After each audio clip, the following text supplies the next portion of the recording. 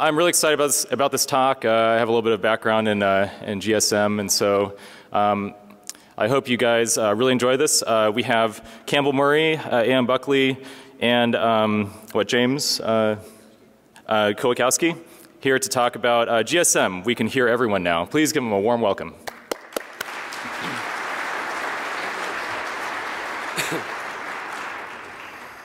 Good afternoon, everyone.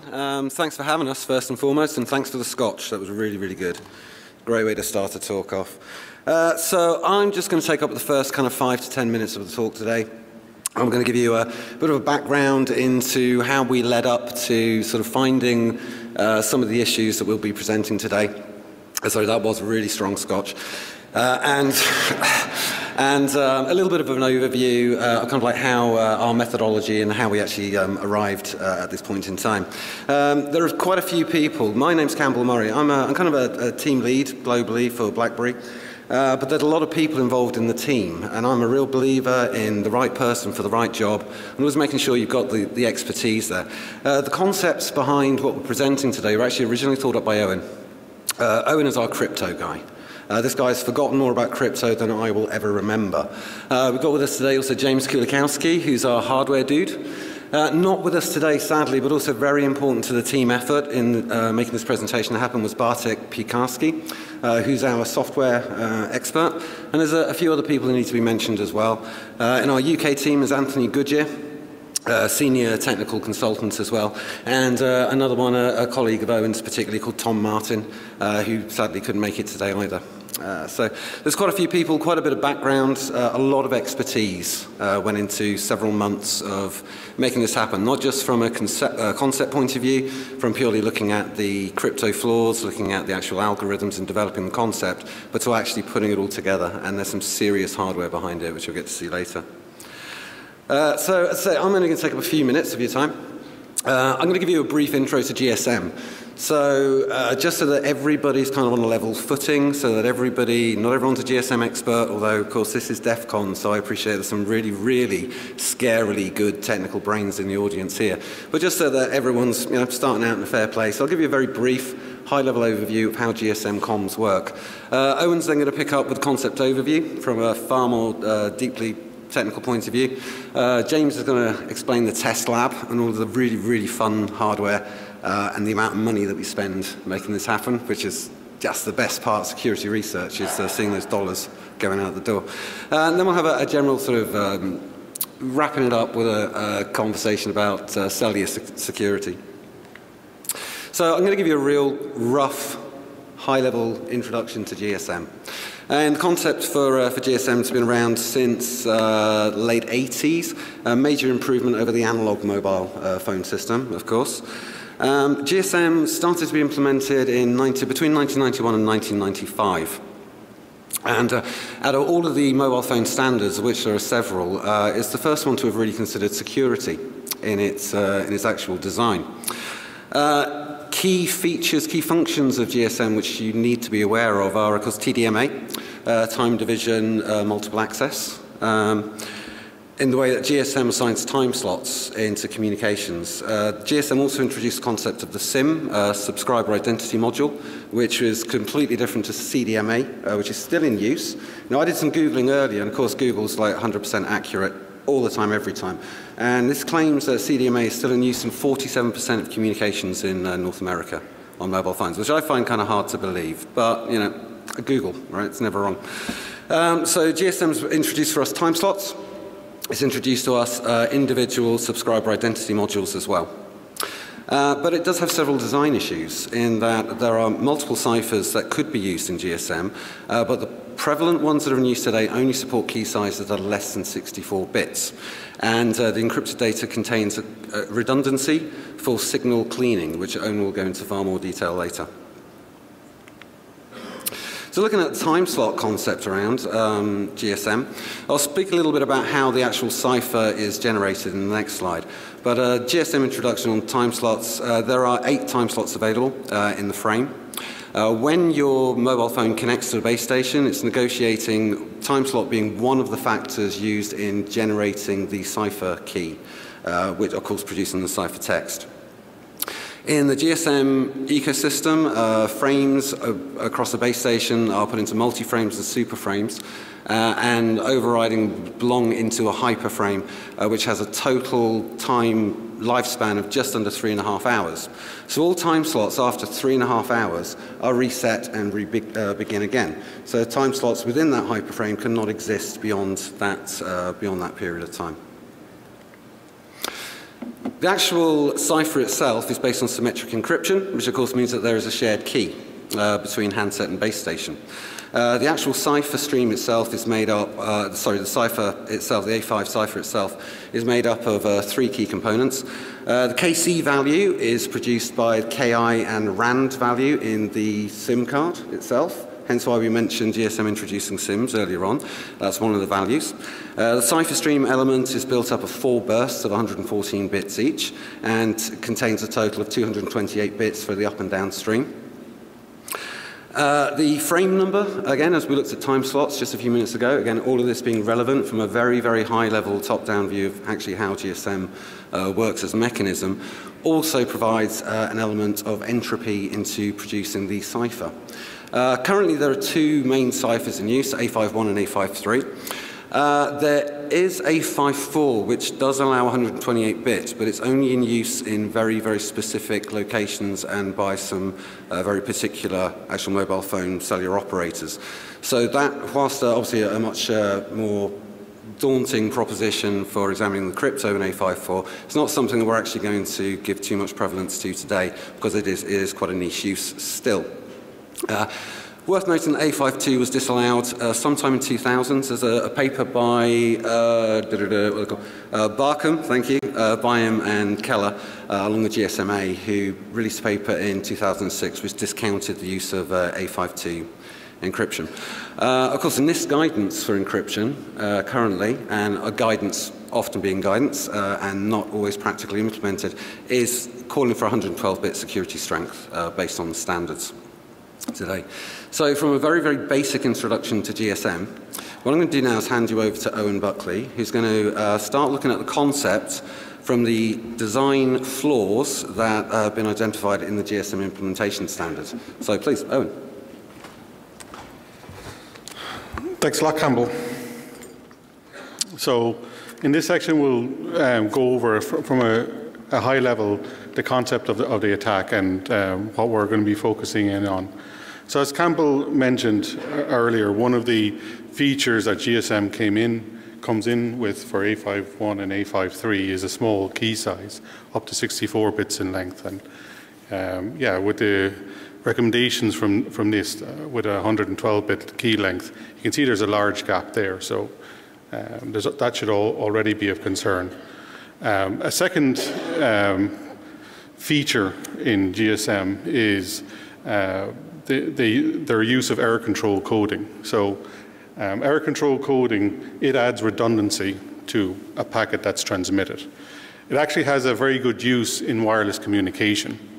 When you're transmitting a packet across a channel, there's fading, there's interference from other cells, there's thermal noise in the RF receive chain. So it's a very noisy signal that's received in the baseband. So we've gone through, we add error control coding in order to clean up the signal, to figure out what is the correct message.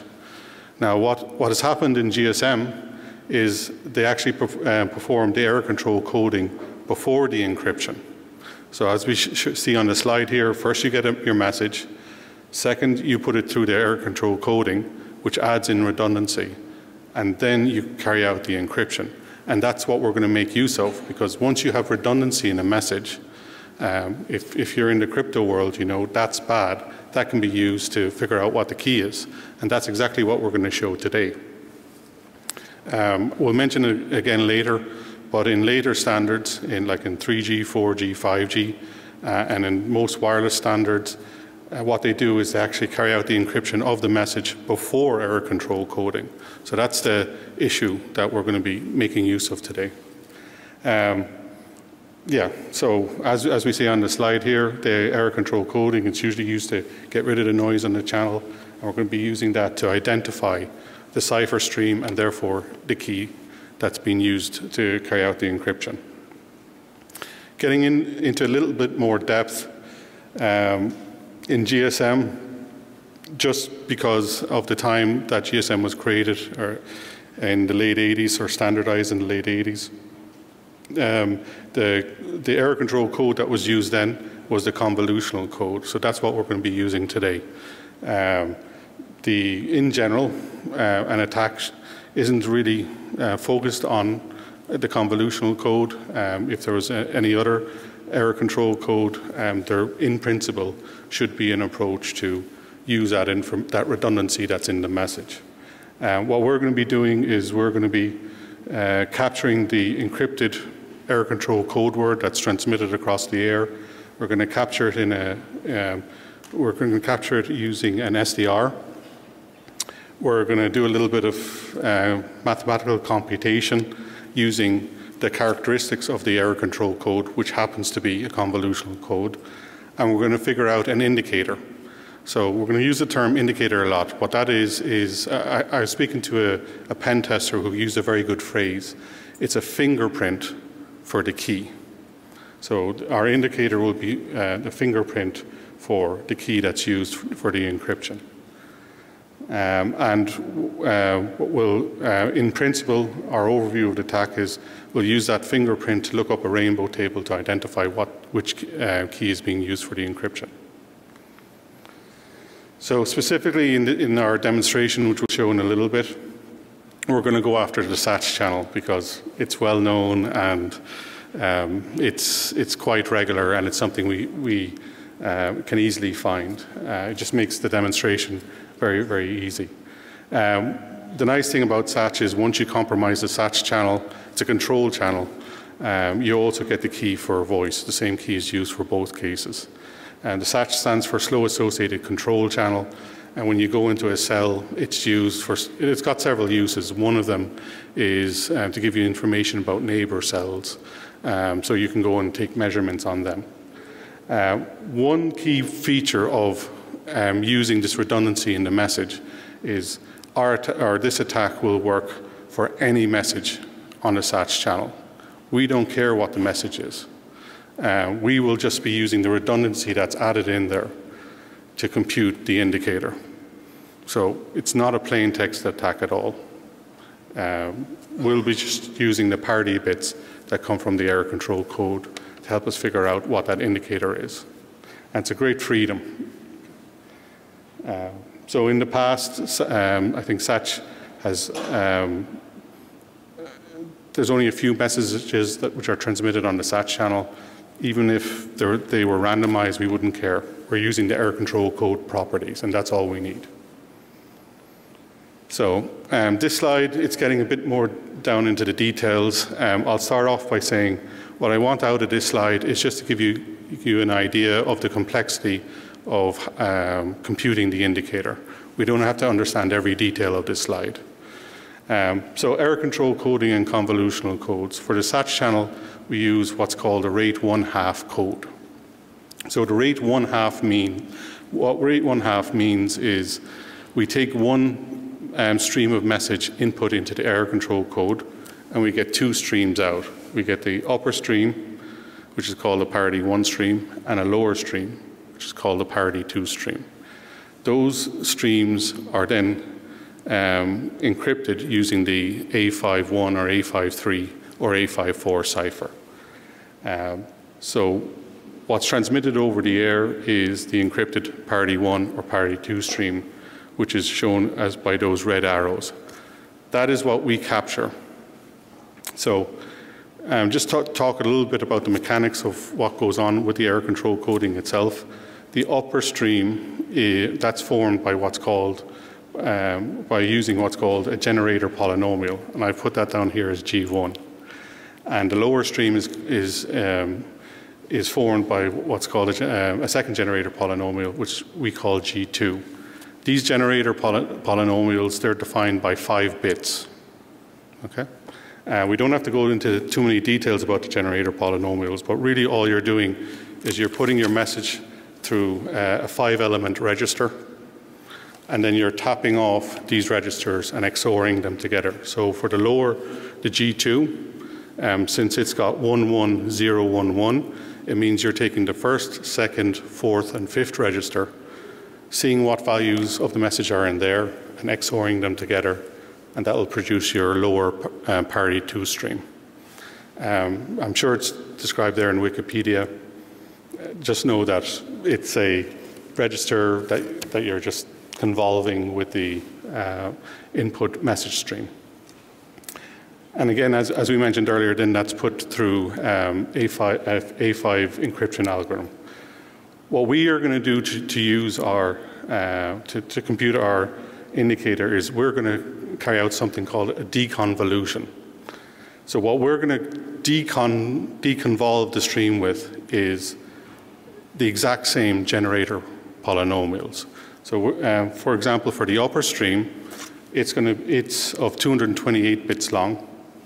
We're going to get our 5 generator polynomial bits and just deconvolve it as a window all the way along the stream to get a 224-bit output. That 224-bit output we call Q1. We perform a similar operation on the parity 2 stream, and we XOR them together. The mathematics behind this is given in the appendix, but for our purposes, all we need to know here is we're carrying out a deconvolution operation on the top stream, a deconvolution operation on the bottom, and then we're going to XOR the 2 streams together. As far as how complex that is, in the simulations we've run on our accelerated GPUs, it takes about half the complexity of running a cipher to carry out these 2 deconvolutions and computing our indicator.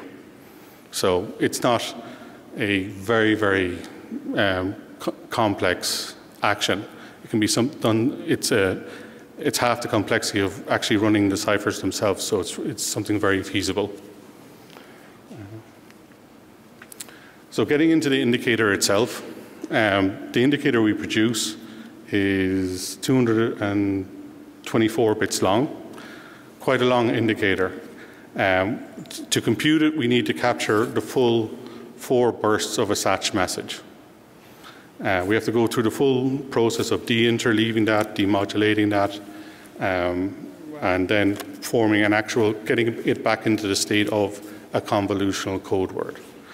The indicator we compute is fully determined by the convolutional code and the cipher stream that's encrypting the SATC message. The indicator that we get is 224 bits long. And you can imagine if we're getting an indicator that's 224 bits long and we're trying to use that to indicate our 64-bit key, we got a lot of redundancy there that's left. We only need a 64-bit indicator. So what we're actually going to do in the demonstration is just take the first 64 bits and use that in our mini rainbow table that we've got set up. Okay? So next section is James.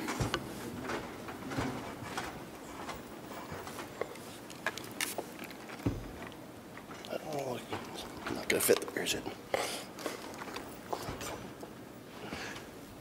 All right. So in this section, we're just going to go over what our current lab setup is. So we actually went through a couple different evolutions of lab setups. So this first slide just goes over the hardware we're using, and this just represents what is currently in the lab. So right now, we're using multiple different telephone devices or cellular devices. And the only reason we say various unlocked cellular devices here is that we don't want to target a specific manufacturer, because obviously this is a problem with the GSM standard as a whole and not an individual manufacturer of devices. Additionally, for this to work, since we were using OpenBTS, we were in need of 2G compliant programmable SIM cards. So we ended up picking up a couple of those that support the COMP128v1 and COMP128v2 algorithms for generating the KC stream, which is required for encryption in A51 and A53. Additionally, to program those, obviously we needed some hardware to do the actual write. Additionally, there we ended up using an SDR, multiple SDRs in this case. So for our actual BTS base station, we used an Edis Research N210, so pretty hefty piece of machinery there. And that's running with a WBX daughter board on that as well. To stabilize the actual clock frequency, we ended up using an external mini GPS reference clock just to give us a nice 10 megahertz reference. For our actual captures, we ended up just using a standard AirSpy SDR Mini. We did have some other tools available to us, such as HackRF, Blade RF X40, and some additional things, but they were a bit overkill for what we actually needed. You can do this with a $15 RTL SDR dongle if you needed to. And then just various tuned antennas for the 900 megahertz frequency needed in GSM. Moving on to our software side. So from the software, we actually started out with the Range Networks Open BTS 5.0, which is open source on the Range Networks GitHub. But we ended up upgrading to their actual commercial version because it was a bit more stable. So we ended up getting their software-defined mobile networking suite 7.0.4, which is the current evolution that's available from them. For the actual programming of the SIM cards, we just used the standard PySim tool to do the setup of our IMSIs and injection of our KI values into the actual cards themselves.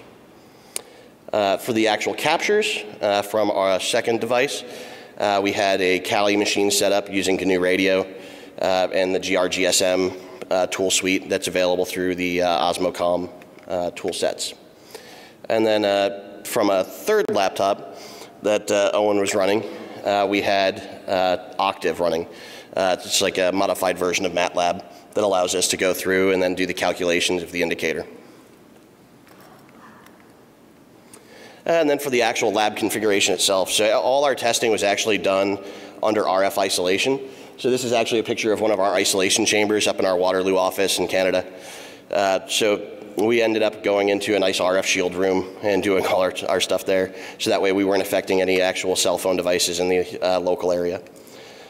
Another note here, as Owen mentioned earlier, we ended up using the A53 cipher itself as the cipher that we were testing against.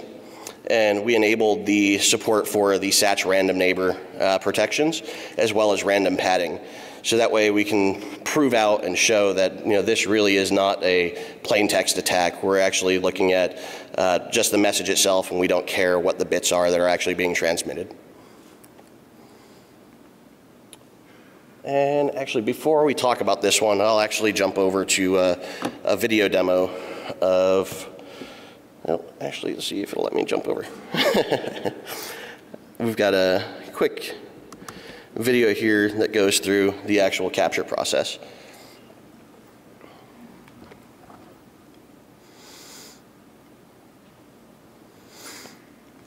So the first thing that you'll see come up on the screen is actually a visual dashboard that's available within the software-defined mobile networking suite. So all this is showing is just the signal levels available, RSSI values and things of that nature from the devices that are available on the network. So what you're seeing here right now is the first device starting to communicate in. And then we'll see an actual IMSI connect to the system here in a second. And this will actually be the start of our first phone call that we'll be capturing. And as we continue to capture here, you'll see a second IMSI pop up for that second telephone that's on that same network.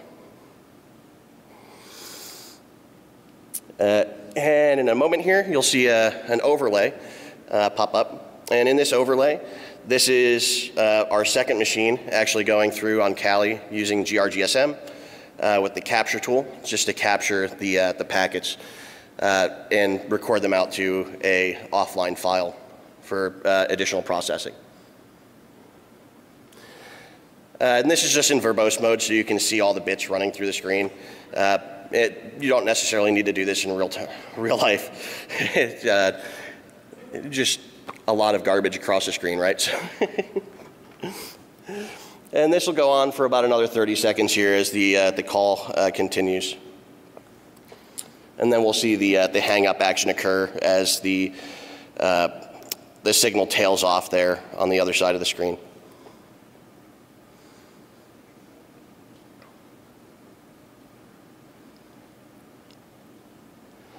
A little bit longer than I remember.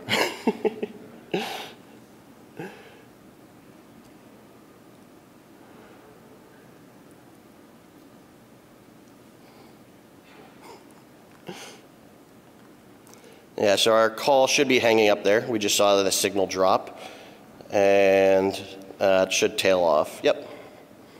And that's the end of our transmission on those traffic channels. So now what's happening here is we've actually taken that file and sent it over to Bartek.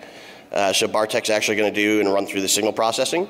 So this is using a custom flow graph with the GSM blocks within GNU Radio.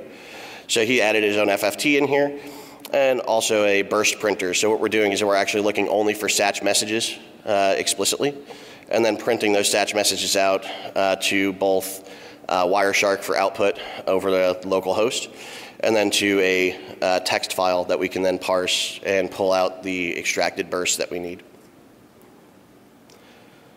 So here he's highlighting the time slots that are actually used for the call. So you can see the two separate calls here running on time slot 6 and time slot 7. And then we're just going to open up that file here. So this is the actual burst messages in that text file that's generated through the custom flow graph he generated. And we're going to select a full set of 4 bursts for time slot 7, and then copy that into a separate file here.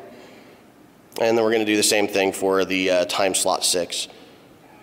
So we're going to scroll down through the section here and grab the last 4 complete messages for the time slot 6.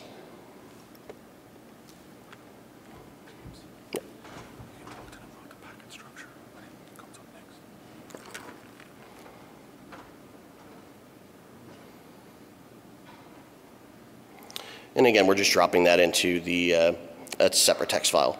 And now this text file is being sent over to Owen, that he's going to run through his tool with this command satchcrack. And right here, what's happening is it's now analyzing that indicator.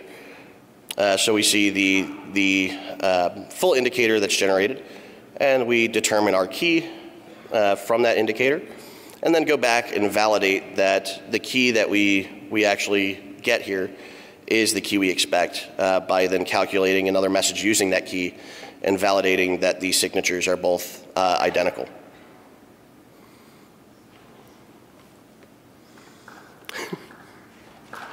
Thank you.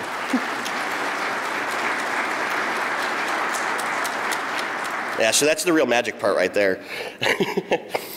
And then we jump into actually extracting audio. So this is probably stuff that you've seen before, using the same tools with GRGSM. But what we're really doing here is now just going back through GRGSM, looking at the packets, finding the point where the calls are initiated, and then identifying what cipher was actually being used. So in this case, we'll see in that first message here that we're using the A53 cipher. So this is where it's at the cipher mode connection command here.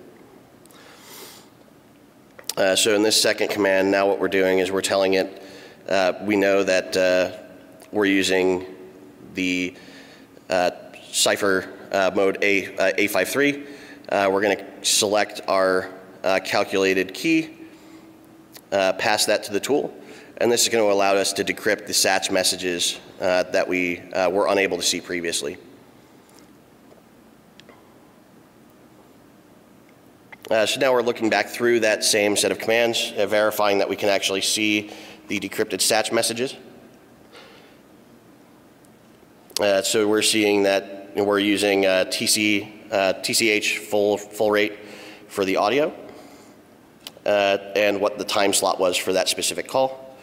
And the last command here that we run is now changing the mode for the decoder to TCH full rate. and then decoding that actual speech out to a output file. And then we watch this through Wireshark because there is some problems with the GSM tool now where it does tend to hang when doing a decryption of the audio and outputting it to a speech file. So what we end up doing is just following the traffic until we see the actual hang up and release command, and then killing our session in Kali. And then shortly after this, what you'll hear is the audio clip that was decoded from this capture. And it's just cleaned up with Audacity and thrown into an MP3 file.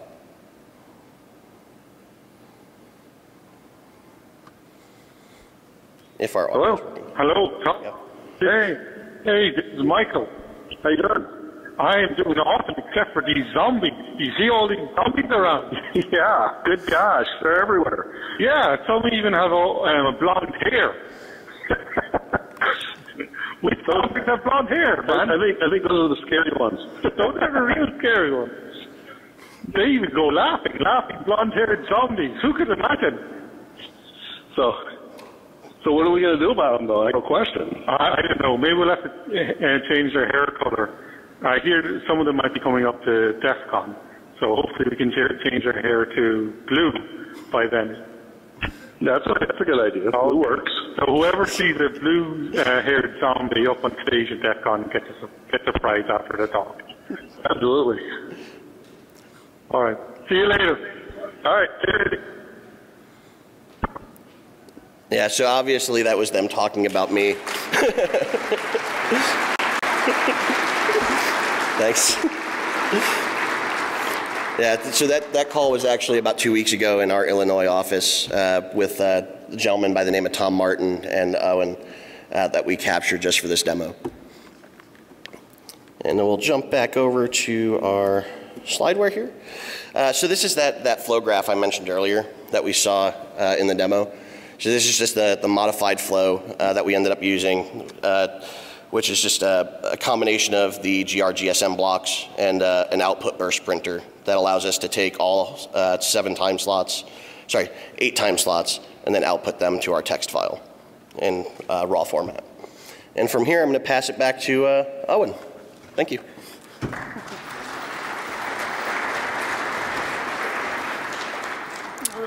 So I just actually want to speak a little bit more about the demo we just did. We did produce 2 indicators there. The first one was of the encrypted SATCH message, and then the second one, the way we generated we got the second indicator, we took the encryption stream itself without any message, and then we performed the same deconvolutional operations.